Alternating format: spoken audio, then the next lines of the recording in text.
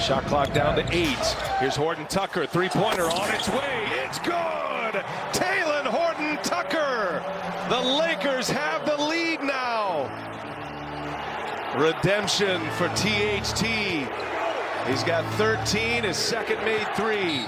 Shot clock is off, and again, the Lakers had a foul to give. Matthews gives it.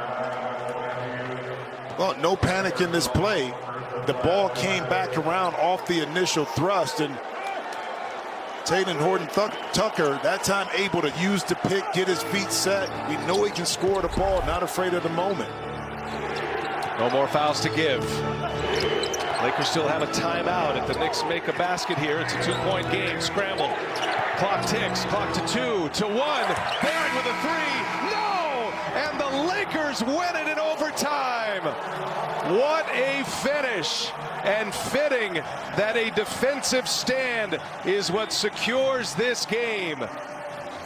The Lakers win it 101-99.